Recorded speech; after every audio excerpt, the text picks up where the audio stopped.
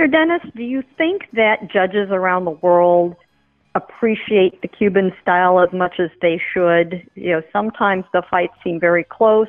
The Cuban fighters seem that they've won, and they do not always get the decision. What is your opinion?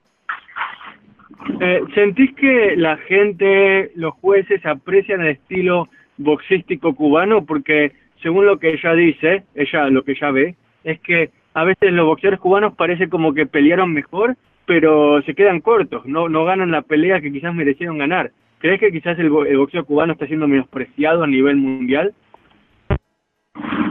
Bueno, algunas peleas somos un grupo pequeño. Recuerda que nosotros los cubanos tenemos un techo. Los cubanos tenemos boxeo profesional. Yo tuve que irme de mi país y estar 9 años sin ver a mi familia para poder ser un profesional. Y entonces pienso que el grupito lo poco que somos hemos hecho muchas cosas grandes. Y estoy bien orgulloso de todo lo que hemos logrado nosotros. Well, you gotta remember this. We are a small contingent, a small group of Cuban boxers. And within that small group, I am convinced that we do an outstanding job, regardless of what others might think. Because, you know what?